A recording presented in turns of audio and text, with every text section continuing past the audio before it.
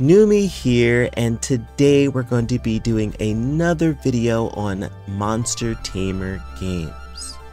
Now, the topic that we're going to be talking about today, I feel as though is just as important as catching mons in these games. It's keeping them. Now, what I mean by that is, could you keep your favorite mons in these games for the duration of the game? Now, if your favorite mon is like Beelzebub mon, of course you can get through the whole Digimon games with that, or anything else, but I am talking about maybe like a Pichu, you know, in Pokemon. Could you go through the game with your favorite mon, which is Pichu? Is it possible? Yes or no? And that's what we'll be talking about today. So let's get into the video. For Digimon, ultimately, for the majority of the games, I would say no. Just no. Just get the strong Digimon, you know. There's lots of Digimon out there. I'm sure there's an ultimate out there that you really, really love. A Mega out there that you really, really love. Choose one of those. But not for all, because I definitely know, and if you've also played through Hacker's Memory and Cyber Sleuth, you know that there is a way to make Digimon of each stage very, very powerful. Now, you will be grinding for a very long time. I remember having a Black Gatomon in one of the games, and I remember like digivolving it all the way up and then digivolving it back down. The only issue is that Digimon at lower stages will have less slots for moves, so that's a thing. But you are able to make them more powerful enough to be used throughout the game, which I feel like is super awesome. But other than that, like I'm not really sure about the other ones. I'm not really sure about the other ones, but like I know that there's a lot of Digimon games out there, and of course, like I said in the previous video, not every single one of them are RPGs. Like a lot of them are just like, you really don't have to care about levels. You can just kind of use anything. I'm mainly thinking about 4 when I say that. But for the ones that have a lot of Digimon in that are RPGs, I don't think so. I really don't think so. But hey, I don't know everything. Again, I have not played everything, and there's no way I'm going to be playing everything because like I'm only one Numi. I can't play everything. So let me know if I haven't set a game and you know about a game where you can keep your favorite Digimon throughout the duration of the whole game. Yeah. On to the next. Now on to Dragon Quest. Now, just like Digimon, for the majority of the games, well, now that I think about it, for the GBA games, I would say no, don't do it. Just get the higher, you know, ranked monsters in Dragon Quest. In the DS games, you can, but that's a lot of grinding. I would dare say even more grinding than the Digimon games. Like, it's so much. I remember playing through Joker 2, and wow, the amount of grinding I did to actually keep the Angel Slime and the Dark Slime, I believe that's his name, in the party. Like for the, you know, in the entirety of the game. Wow. Yeah, I even used a cheat code, I think, to do that, and Even then, that was still a bit of grinding. It wasn't like super long because obviously I could speed things up because I was not playing it on a DS, you know. But yeah, it's possible, I guess, if you have a lot of time on your hand. Um, for the other games, so just Joker 3, because I still haven't played the other 3DS games. Yeah, it's possible. Probably a little bit less grinding than the DS games, simply because I believe maybe it was in Joker 2, but I definitely know in Joker 3, when you fuse monsters, they actually give you an option to fuse back into the same monster. Previous ones did not have that. You would have to fuse into whatever resulting monster there is. But yeah, in 3, you can go into right back into the same monster, which is pretty cool. Okay, that car outside is very angry, I guess, or whatever. And when it comes to Dragon Quest the Dark Prince, Dragon Quest Monsters the Dark Prince, you can also, I believe you can also fuse into the same monster. But also it's a lot easier to keep the same mon as well, because it's a lot easier to grind in that game. Yeah, there's just like I forget what the item is, but it's like a little green orb thing that you can use, and each battle you'll get like extra experience. You can get like a small one, a large one, and stuff like that.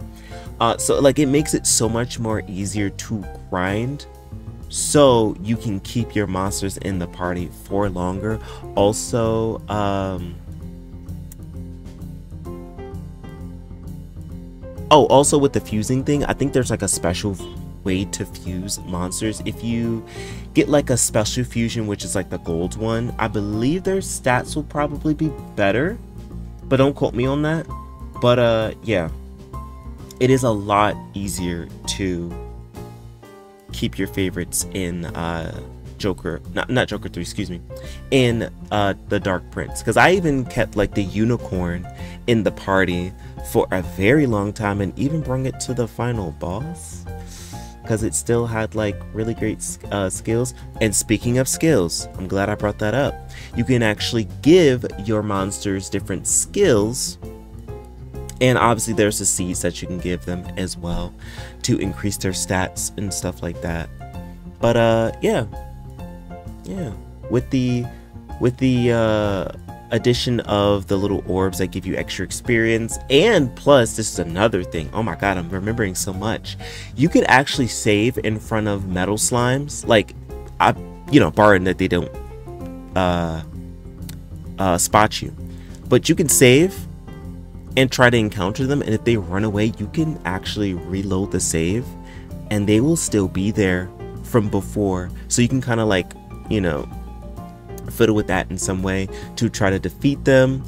So yeah, there's a lot of ways to keep your monster, because obviously the higher level, and plus if their skills are useful, they'll be better. But yeah, it's actually pretty well. Please pick up the Dark Prince. It's a really great game, trust me. Now it's time for your favorite game in the whole wide world, Pokemon. Now, when it comes to Pokemon, you kinda could keep your favorites, the ones that are not the super strong ones. Would I suggest doing it? No, like, if you're like really serious about bringing that Tyrogue to fight Lance, like, I guess if you have a lot of healing items and a lot of X items, I don't even remember if X items exist in Generation 2, but whatever. I guess I wouldn't try that though. And again, also if you level up to like level 100, of course, this is for any of these games. If you over level, of course you can most likely use them. Of course, leveling up in Pokemon is going to be a lot more easier than the 2 previous games that we talked about. But again, healing items, X items, it can be possible. Is it the best experience? No, I would not suggest it. But honestly, you know, if you're really, really, really serious about it, go right ahead. But there are some games where you don't have to do that. I know, you know, after playing Legends Arceus, I had my starter, Duat. And I did not evolve Duat through the entire game, and it did not feel like a liability on the team whatsoever. Like, even in important trainer battles, I was still doing damage with Duat. I mean, I tried it before in, I think, Black 2, keeping a Duat on my team throughout the whole game, and it worked. It wasn't like terrible or anything like that. But there were a lot of instances towards the end of the game, of course, where I was like, man, you're not really dishing out enough damage. Or like, you're dying pretty quickly, and then I had to like choose between like, do I want to use the Eviolite or do I want to use a choice item, Life Orb, you know what I mean? A lot to that, but it is possible. And I believe in Legends Arceus, not Legends Arceus, excuse me, in Let's Go Pikachu and Eevee, that is possible because I believe they go back to like the DVs that Generation 1 and 2 had, where you can put like points into every single stat. So it's possible in that game. So I guess Let's Go Pikachu and Eevee does have something cool to it. And yeah, it's a lot more likely than the previous 2. I will definitely say that. So, yeah. Now we have Shin Megami Tensei. The whole reason why I'm making this video, because this was the idea. I was first playing through Shin Megami Tensei 5 Vengeance, and I was like, oh, I need to talk about this. And this is the reason why this video exists today. So, when it comes to Shin Megami Tensei, could you keep your favorites that aren't obviously the strongest of the strong? I guess. For the games that I have played, I've noticed that the demons that you have in your party, you know, longer, they start to get less experience and they start to level up a lot slower. So like that could be a liability. Now you're running around with like a level 27 demon and the rest of your party is like in the in the early 40s. And it's just like, well, when am I ever going to use this demon? But in Shin Megami Tensei 5, they have introduced grimoires.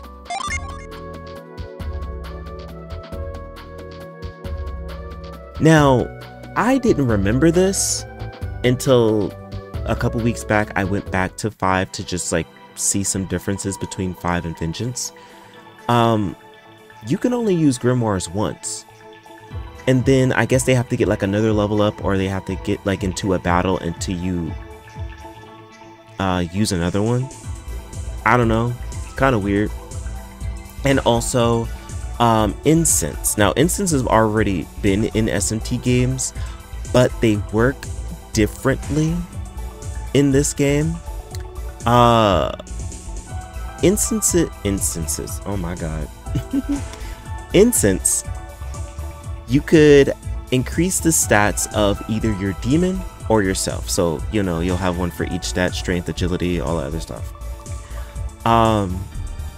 And I would always put it on the protagonist because I'm like, well, the demons will most likely get fused away and the stats will grow from the different demons and the different level ups that they get. I, on the other hand, am always going to be the regular protagonist, so I'm just going to use Incense on myself. But they split that up in 5, and now Incense are only for demons, and the Balms go to the protagonist. So that's pretty cool. And when it comes to grimoires, we don't have to worry about who to give it to as well, because the grimoires go specifically to the demons, while the gospels go to the protagonists. So cool.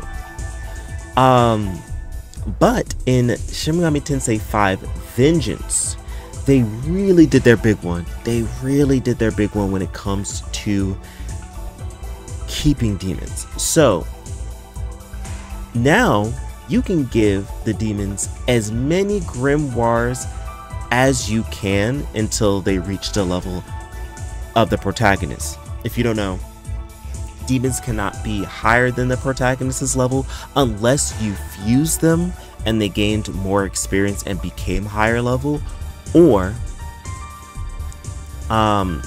you like completed a quest and you got gifted a demon that just happened to be higher level than you. Yeah, so you can just give them as many as you want. So for example, if you do have a demon that's level 27 and the rest of your party is in the late 40s, oh my, I'm just gonna say late 40s. You could just give them 20 grimoires. Boom, here's all the level ups right here. Yep, you sure can. You can even do a thing where like maybe you fuse the demon away because you needed to get a new one and you gained more space further on in the game, and now you're like, I want them back. You can just give them a ton of grimoires. And it's not even hard to find grimoires, because playing through 5, and I didn't have the DLC to get myself more my Tamer, the ones who like drop the grimoires, just playing through the game regularly, they drop a ton. You can get so many of them. You can rack up so many grimoires. It's insane. And the cool thing about SMT is that when your demons level up, they don't have just like base stats or anything like how Pokemon is. Like a Pichu can only be but so strong. You can make these demons incredibly powerful, even ones that were like the first demons that you get, like Pixie and Slime and stuff like that. You can make them incredibly powerful. And on top of that, leveling them up not only gives you like items and stuff like that, they also give you different skills. So like some random skills that you can learn just by leveling up. It's incredible. On top of that, you can give demons other skills through essences from other demons and giving them like immunities, resistances, and other actual attacks as well on top of that. So you could really make a monster, or a demon, excuse me, really busted.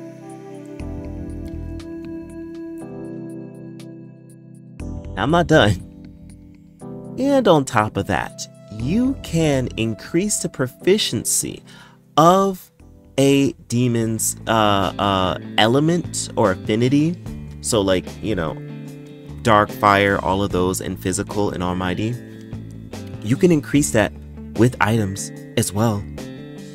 So you could just really make a demon just full on super powerful god tier, and it'll be just like regular Pixie. And I think that's incredibly cool, and I feel like other Monster Tamer games can really study SMT5 Vengeance to help people keep their favorites, because I feel like a lot of people want to keep their favorites, they just can't because it would just be super outclassed. Oh, and I'm not even done yet, haha, because SMT5 Vengeance introduced something else. Now, a lot of those things that I talked about were introduced in just base SMT5, but this one specifically was introduced in Vengeance, and it's called Demon Haunts. This is like a, I guess, kinda Chow Garden equivalent. Basically, you just go to a different place where all of your demons are stored. Not all of them, you only see a couple of them. And you can talk with them, have different dialogue with them, take pictures of them and stuff like that. But also they can have conversations with you when they have a little exclamation point around them. And it also shows, like, in the menu when you're looking at your demons, there'll be like a little exclamation point near them as well. And without leveling up, by the way, I guess leveling up could help increase that, because it'll increase the I guess the friendship meter or something like that. You can get extra stats on a demon. This is the longer that you keep the demon in your party, and the more that they like you, you can get stats, you can get items, you can get skills as well, just like how you would if you leveled up. And it's crazy. It's really, really crazy. Now you can increase that meter through giving them boxes. There's like a small one, and there's like a larger one, or a more like lavish one or something like that, to increase that. So if you really, really, really want to, and it's really not that hard, you could keep that demon that you love so dearly in the party, and it still be useful for a very long time, for the entirety of the game. And I think that's so incredible. I can't think of anything else that they have, because I know it's so much inventions that they introduced. So if I forgot something and you know, just put it down in the comment section below.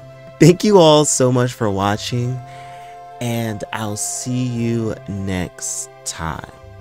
Numi out.